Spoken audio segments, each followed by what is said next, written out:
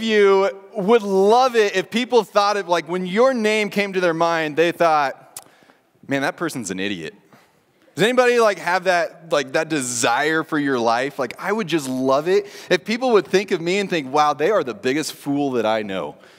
No hands going up, no heads. I'm trying to get a good look at everybody here. No, I didn't think so. How many of you would love to just make poor choices each and every day? Like, you wake up in the morning and you're like, you know what I want to do today? I want to make a poor choice today. No one?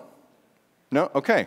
I just wanted to make sure that we're all on the same page as we get started this morning. And before I keep going, I apologize. I know that I'm going to be way over here, and then all of a sudden I'm going to be way over there. And so if you are watching online, I know that this is really not good for the video, and I try to stop myself, but I can't, because there's awesome people over here, and there's awesome people over there, and there's awesome people in here, and I want to be able to make eye contact with all of you, so I'm all over the place. Plus, we're in a step challenge right now, and I need to get 12,000 steps in before the day's over, and during the first service, I got in 1,500 steps before I was done. So, I've got a lot of things that are working here, but because I know, back to what we're actually talking about this morning, because I know that we don't wake up in the morning wanting to make poor choices and wanting people to think poorly of us because we're foolish or anything like that, I got really excited about a month ago when Pastor Mike came into my office, or I should say, when I heard Pastor Mike's voice down the hall of the offices, because if you know him very well, you know that he's actually talking to you about 15 seconds before he sees you. And so as I'm sitting in my office and I hear this voice, hey, Justin, do you have a minute? I know that I have about 10 to 15 seconds to answer that question. And my office is set up in a way that I've got a door that goes into the hall where all the other offices are, where he's coming from, but I also have a back door that I can escape out of to go into the youth sanctuary or to just run to the bathroom. Pastors like Pastor Chris over here or Pastor Mike, they love to cut through my office on their way to the bathroom so they can save some steps. And maybe they're in a hurry, I don't know. But I was sitting there, I was like, okay, I've got a little bit of time to decide if I want to let him know that I'm actually here and I actually have a minute. And I decided this time, like I do about 98% of the time, to actually stay and to say, yes, I've got a minute. Now, this is on a Wednesday, so he's coming in on my day where I'm thinking about youth stuff, and I am thinking about what's coming up that night, and I'm getting prepared for everything as far as, getting ready to speak, and as far as getting ready, setting up Gaga Ball and 9 Square and all these different types of things. And he comes around the corner, and I can tell he's excited. And he comes around and he's like, hey man, do you have February 9th and 10th open on your calendar? And I quickly looked at my calendar, pulled it up on my computer. It's like, yeah, it looks wide open. What's going on? It's like, we are going to get ready to start a new series on that weekend on wisdom. And we're going to take some time in this series, and we're going to be asking people in the congregation to send in questions that they have about different areas in their lives where they're seeking wisdom. It could be parenting stuff, it could be marriage stuff, it could be schooling stuff, it could be all these different areas, just areas where people are looking for wisdom. And I'm going to talk about that for about 3 weeks, but I want you to kick this thing off. I want you to start this. And if you know our senior pastor, you know that when he's sharing this with you, like, his excitement is infectious. And so it's starting to, I'm getting more and more excited about this. So just so you know, his excitement is so high that he's able to lead middle school games every Wednesday night for about 10 minutes. And you can't do that if you don't have excitement. So he's sharing this with me, and I'm getting excited about it. I'm like, yeah, that sounds awesome. Like, wisdom, that's a good thing. I'm passionate about wisdom. I like people to think that I'm wise, whether I am or not. I like people to think that I'm wise. And I think most people who are going to be coming on a weekend, they want to be known as wise. And so, yeah, that's great. I'd love to do that. And so about 5 days later, I actually stopped and I started thinking about what it was that we were going to talk about. Now, granted, this is still 3.5 weeks ago, so it's not like I was putting it off until, last Friday or anything like that. But I actually stopped and I started to think about getting up and sharing to people about wisdom, and something hit me at that moment. Out of all the pastors that we have on staff, and I'm going to take Pastor Tammy and Pastor Jen off of this one because I am not dumb enough and unwise enough to make this comment about females. But out of all the pastors that we have on staff, I have the fullest and darkest head of hair. And I want you to let that sink in for a second as to what that means.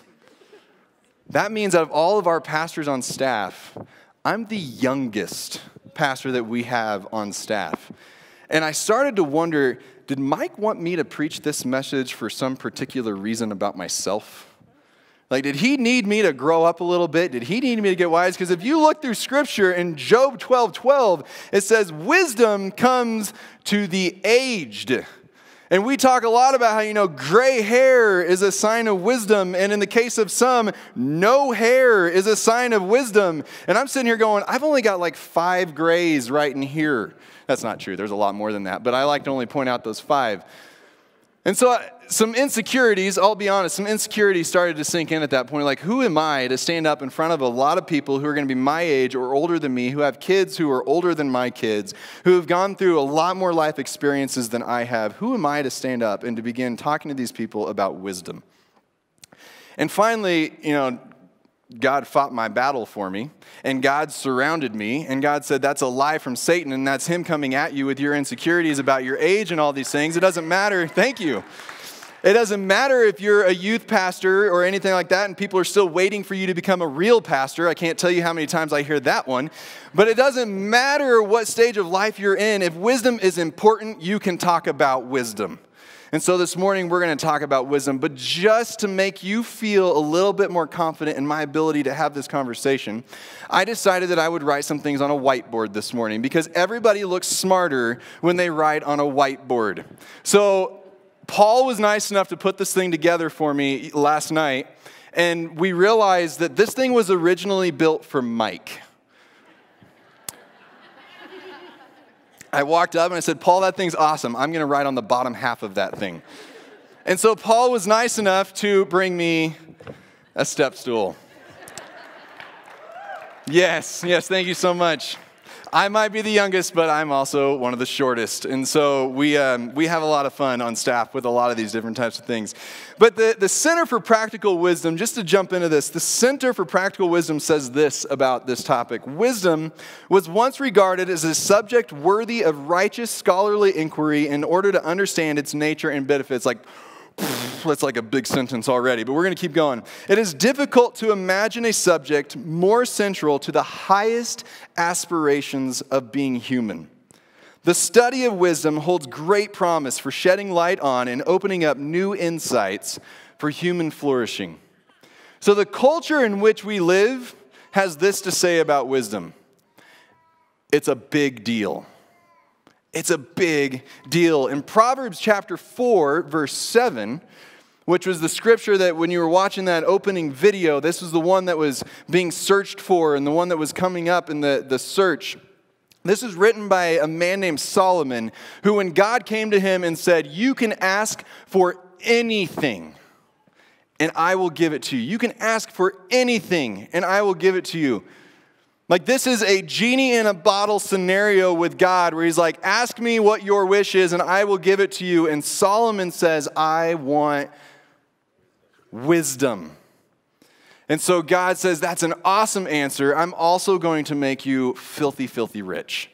And if I'm Solomon, I'm like, whoa, man, I'm glad I chose that answer. But no, wisdom is what he chose. And so the wisest man to walk wrote these words in Proverbs 4, verse 7. He says, above all and before all, do this. Get wisdom.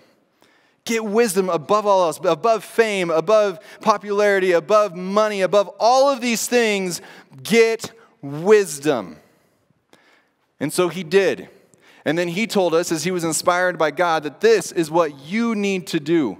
Because you don't want to go through life making unwise choices. You don't want to go through life being known as the person who always does dumb things. So if you're looking for a why this is important to look at, it's right there. 2 of them for you. 1, Scripture tells us we should do it. And number 2, we don't want to look like fools. And I'm a youth pastor, and as a youth pastor, we know that for every what you give somebody, you need to give them 2 whys. So that's why I just gave you 2 whys before we even jump into this thing. Because I know that if I'm sitting there listening to somebody, I'm wanting to know what the purpose behind listening to them is. And so I wanted to throw that out to you right off the bat. This morning, we're going to look at what wisdom is not. We're going to look at what wisdom is. We're going to look at how you can get wisdom, and we're going to look at the who, as to who has wisdom. How can we know that somebody has wisdom? So first, if you're looking at this, wisdom, see, I already look smarter, don't I? And shorter. Wisdom is not the same as knowledge. And I think this is an answer a lot of people would give if they were being asked, what is wisdom? They would say, well, it's knowing things. Wisdom, for a lot of people, wisdom is getting good grades. Wisdom is knowing what's going on in the world around us. Wisdom is having knowledge. And I can tell you, 11 years ago, I sat down at my desk for the very first time as a youth pastor in Fort Collins, Colorado, after going through 4 years of university training with a youth and music degree. After growing up in a home with two incredibly wise parents who were always trying to point me down the narrow path that I would constantly roll my eyes at, who had opportunities to do 3 separate internships, one of them being with Highland Park while I was in college. After going through all of that, I sat down at my very first desk as a youth pastor, and I got it all set up, and I had my shelf full of books over here, 3/4 of which I'd never cracked the cover of, but I had a bunch of books because that's what you're supposed to do, and I sat down and I went, what in the world do I do now? Like, I have all of this knowledge inside of my head. I've read all of these textbooks. I've gone to theology class. I've gone to youth ministry classes. I've read the purpose-driven youth ministry and the purpose-driven church. I should be ready for ministry. I am ready to go. And I sat there and went, I have no idea. Like, how do I figure out what I'm supposed to talk to these students about?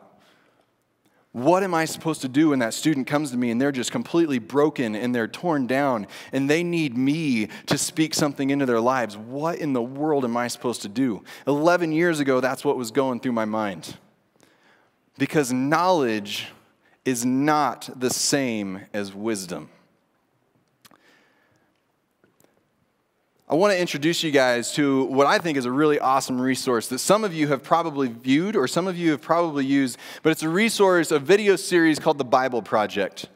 If you go up into our youth hallways, you'll actually see on the walls of our youth hallways like these comic strip looking things on the walls that have the names of books of the Bible above them. And it walks you through a summary of that book of the Bible in comic book form. That's one of the many things they do, but they also put together videos that take you through books of the Bible or take you through concepts in the Bible, words of the Bible. And so rather than me standing up here the whole time and telling you what wisdom is, I'm going to let the Bible Project give you some insight into what wisdom is this morning. So would you turn your attention to the screen? The wisdom literature, Proverbs, Ecclesiastes, and Job. And all of these books are addressing the same set of questions. What kind of world are we living in? And what does it look like to live well in this world? So, how to be good at life. Yeah. So each of these books tackles these questions from a unique perspective. And it's important to understand all of them to get a fully biblical perspective on the good life. So as a thought experiment, you could actually imagine each of these books as a person. So Proverbs would be like this brilliant young teacher, and Ecclesiastes is the sharp, middle-aged critic, and Job would be this weathered old man who's seen a lot in his day. We're going to start by meeting the book of Proverbs, the brilliant young teacher. And she's not just smart, she's smart about everything: work, relationships, sex, spirituality. She has incredible insights, things you wouldn't see on your own. Yeah, she would be the perfect friend to have around when you need really specific advice. So what makes her so smart? Well, Proverbs can see things that most people don't see. She believes that there's an invisible creative force in the universe that can guide people in how they should live. And you can't see it, just like you can't see gravity, but it affects everything that we do. So what's this force? Well, in Hebrew, it's called chokhmah, and it usually gets translated into English as wisdom. It's an attribute of God that God used to create the world. And chokhmah has been woven into the fabric of things and how they work. So wherever people are making good or just or wise decisions, they're tapping into chokhmah. And whenever someone's making a bad decision, they're working against chokhmah. Right, or as it says in Proverbs chapter 1, the waywardness of fools will destroy them, but the one who listens to wisdom lives in security. So it's like a moral law of the universe. Yeah, it's a cause-effect pattern, and no one can escape it. And Proverbs personifies all of this as a woman. Yeah, Lady Wisdom. Right, and she roams around the earth, calling out, making herself available to anyone who's willing to listen to her and to learn. Which leads to the second thing Proverbs believes, that anyone can access and interact with wisdom and use it to make a beautiful life for yourself or for others. You can create with it like a designer. Yes, in fact, chokhmah in Hebrew isn't simply intellectual knowledge. The word is also used to describe a skilled artisan who excels at their craft, like woodworking or stonemasonry. So you show you possess chokhmah when you put it to work and develop the skill of making a good life. Okay, that makes sense. So let's do this. Let's go find some wisdom. But before you do, Proverbs has one more really important thing to consider. Chokhmah isn't some impersonal force. It's an attribute of God himself. And so in Hebrew thought, your journey to becoming wise has to begin with what Proverbs calls the fear of the Lord. It's this healthy respect for God's definition of good and evil. And true wisdom means learning those boundary lines and not crossing them. Now, all those ideas you just unpacked are in chapters 1 through 9 in Proverbs. But when I think of the book of Proverbs, I think of the collection of sayings, the Proverbs themselves. Tell me about those. Yeah, those are what you find in chapters 10 on to the end of the book. It's a collection of hundreds and hundreds of proverbs about any and all aspects of life. And chokhmah gets applied to them, resulting in this wise guidance to help you find a path towards success, and no matter what you do. If I design my life with these sayings, life is going to be good. Yeah, or as Proverbs puts it, it'll give health to your bones, prosperity, a long, rich life. Which is a really big claim. But you can see how it's often the case. Wise people, they tend to do better. Things usually work out well for them in life. And so that is the promise and the wisdom of the book of Proverbs. The book of Proverbs is really beautiful. But if we take a step back, some people would argue it's a little too simplistic. Because sometimes horrible things happen to really wise people, and sometimes foolish people get rewarded. It doesn't always work the way we think it should work. That's right, which is why we need to go and listen to our next wise friend, Ecclesiastes the critic, because he's wrestled with that very problem, and he's going to push us further in our journey to find the good life. So I would encourage you to take some time and watch the next two videos in that series on Ecclesiastes and Job. But as we look through that one, we see a lot of attributes of what wisdom is and a lot of explanation as to what wisdom is. I know that it's a lot to process at one moment. I've watched that video several times, and I feel like every time I watch it, I glean something else from it, which is kind of what happens every time we read Scripture. That every time we go through it, it's like, oh, I didn't notice that before. I didn't think of that before, because the Holy Spirit is constantly talking to us. But one of the attributes that we noticed, or one of the descriptions that it gives for wisdom, and I don't want to spend a lot of time on this, but I also don't want to ignore it, because men, I think this is really important for us to catch on to. What did the book of Proverbs describe woman as? A what? Did you catch it? Not a teacher. See, I do this with my students, so I'm doing it to you too. Not a man, but a woman. Knowledge or wisdom was described as a woman. And men, I don't want to, like I said, I don't want to spend a lot of time on this because I'm just going to get myself in trouble. But listen to the women in your lives. I believe the words that my dad told me one time when he said, hey, you're going to make a lot of big decisions in your family. Listen to Sarah's intuition, because God seems to speak to women in a way that he doesn't seem to, or I should say that men don't seem to listen to God. So men, listen to the women in your lives. Women, tell my wife that I said that. All right. So it was described as a woman. Oh, I can't believe I just caught that. I feel pretty good about myself. It was described as a woman, but it was also described as the fear of what? The fear of the Lord. It was an attribute of God. It was the fear of the Lord. And in Proverbs chapter 9, verse 10, it says that the fear of the Lord is the beginning of wisdom. And I remember growing up and sitting in my grandparents' Lincoln Continental town car right after a camp meeting service had gotten over. And we're sitting in this car, and I don't remember what my grandparents said. I don't remember what question they asked. But I remember my answer was, I'm afraid of God. I'm afraid of God. And I remember them turning around and looking at me. This is when they were significantly younger and they could actually still turn around in the front seat of their car. But I remember them turning around and looking at me and saying, what do you mean you're afraid of God? I said, well, that's what the Bible tells me to do, is that I'm supposed to be afraid of God. You know, in my mind, as a little kid, I was sitting there thinking, yes, I'm afraid of him, like, you know, because he could destroy me at any second because he's so big, and so obviously I'm going to be afraid of this guy. I said, no. I cannot thank my grandparents enough for this, but they said, no. When it says the fear of the Lord, it's not talking about like your boots or you're shaking in your boots and your knees are knocking and you're hiding under the covers in the middle of the night because obviously you can keep out anything scary with a piece of cloth. It's not that kind of fear that it's talking about. It's talking about a reverence for him. It's talking about an understanding of God is the beginning of wisdom. As the video said, it's a healthy respect for God. And so as we look at the beginning of wisdom, it's not just knowledge that we are looking for, but it's actually an understanding of things. I think of it this way. You know, I don't need, and I don't believe I ever have, I don't need to put my hand on a hot stove in order to know that it's going to do bad things to my hand if I touch it. Now, I've heard of other people doing this, and so that's partly where I've learned that I don't need to do this. But also, I understand this thing called heat, and I understand what heat can do to me, so I don't have to put my hand on it in order to all of a sudden have a wisdom and an understanding that it's going to hurt me.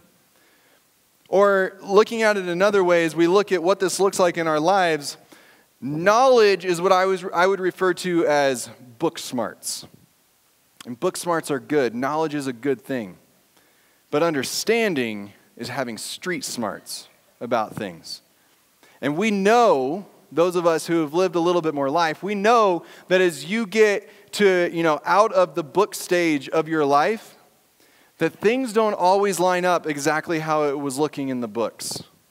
That reality doesn't always look just like it looked when it was in this picture-perfect, purpose-driven youth ministry book. That life is messy and we have to have some street smarts when we get out there. And the street smarts are when we begin to put that knowledge to work. When it begins to mean something to us. When we begin to understand the why that knowledge existed in the first place. There's a story of a man that Dr. Henry Cloud tells. There's a story of a CEO of a dog food company who was meeting with some of the top people in his organization, and they weren't selling enough dog food. And if you're a dog food company and you're not selling enough dog food, obviously things aren't good. So he's sitting there and he's talking to them. He's like, guys, we've got to figure out what this problem is. And they're talking about it, and finally he's like, look, I know what the issue is. The issue is that it's our marketing. Like, our advertising is not good enough. So he fired his entire marketing team. And he went out and he hired a new marketing team, and they came back a month later, and they still weren't selling any more dog food. And so they had the discussion again, and he finally came to the conclusion that, the problem, it wasn't the marketing team, that was on me. The problem is that our sales team isn't good enough. Like, obviously, if you're not selling, then it's the sales team fault. So he fired his sales team and he hired a new one. And this is a true story, at least Dr. Cloud says it's a true story. And he comes back a month later and they're still not selling food. And finally, one guy in the back of the room raises his hand and he just says, sir, I think I know what the problem is. The problem is that the dogs don't like it. The dogs don't like the food. We can advertise as much as we want and we can sell as hard as we can, but if they don't like it and they're not going to eat it, then we're not going to get anywhere. And the CEO had a choice at that point. The CEO had a choice of, I can either take the truth. Let me draw my little guy here first. I always forget to draw him. There we go. I can either take the truth and I can bend the truth to myself. Like my truth, we hear that phrase a lot. My truth is that the marketing team isn't good enough. The sales team isn't good enough. You're not good enough at your job. Maybe I'm not good enough at my job. I can bend the truth to myself, or I can adjust myself to the truth and understand that we just need to fix the food.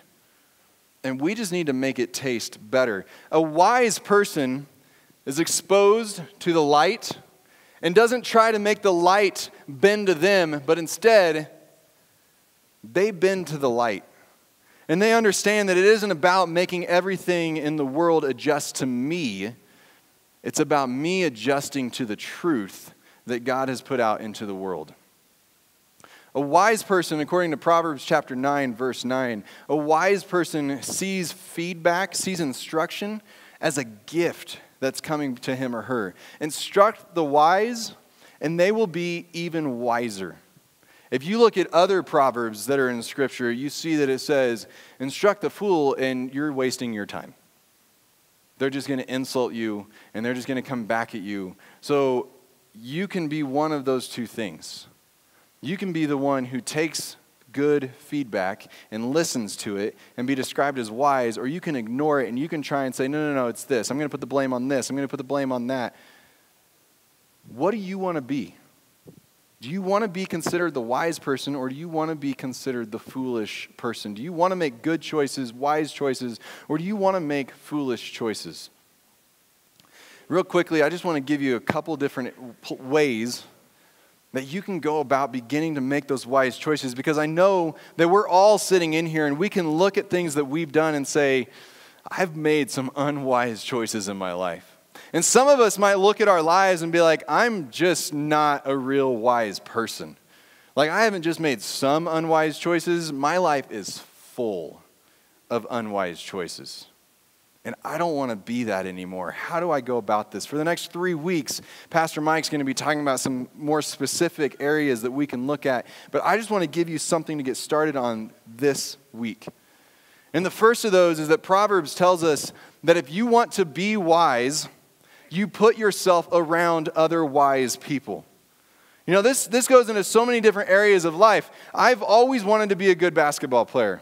And when I was in a different stage of my life, I spent a lot of time playing basketball, and there was a stage where I thought I was getting really good.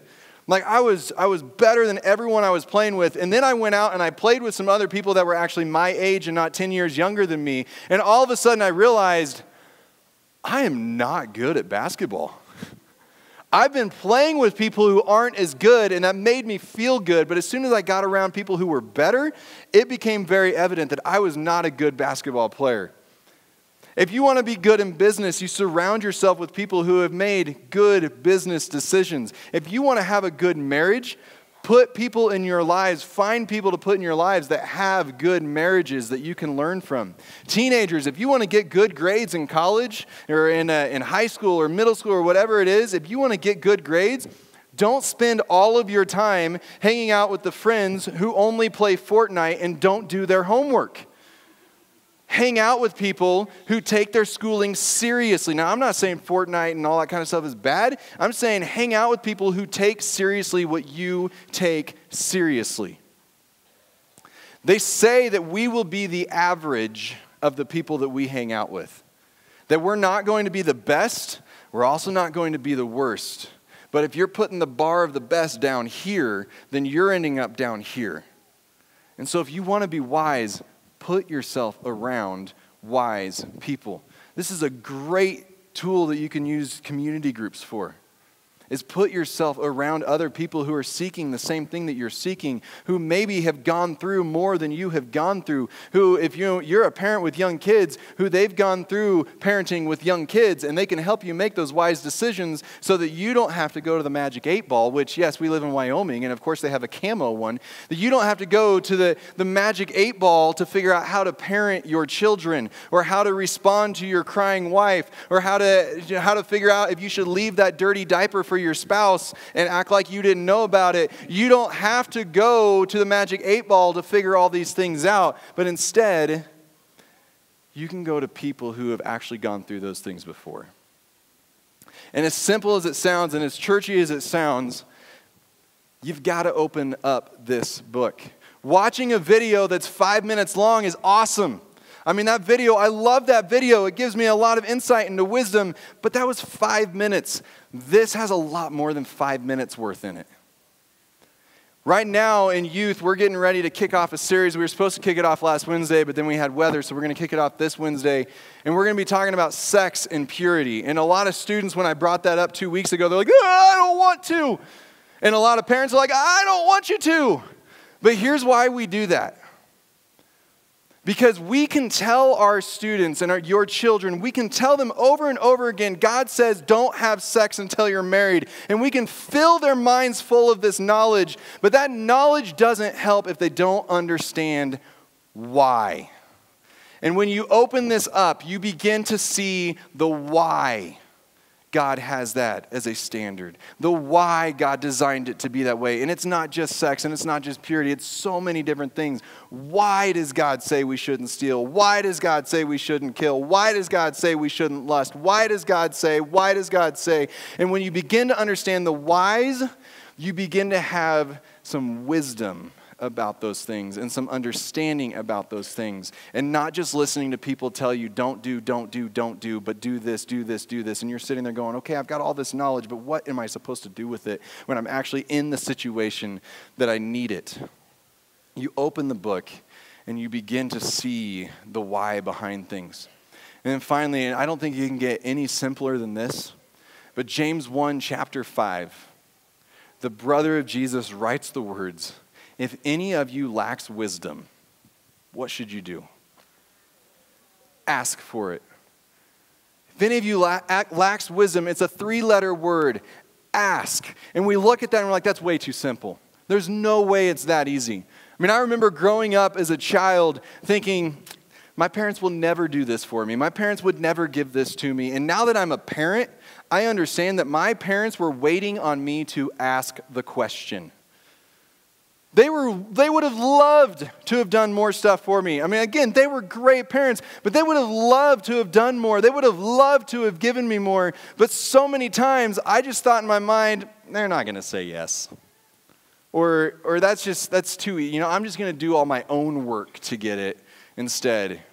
And that's probably why I went to college broke for the last 15 years of my life, because I failed to ever just ask them for help.